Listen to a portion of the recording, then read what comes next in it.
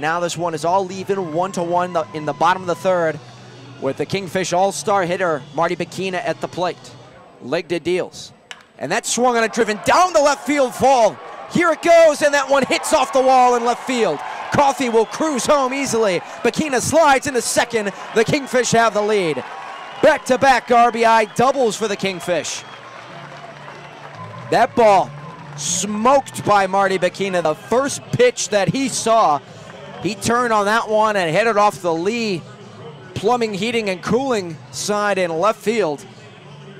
That gives Bechina now 8 doubles on the year, one of the league leaders in that category, and his 23rd RBI.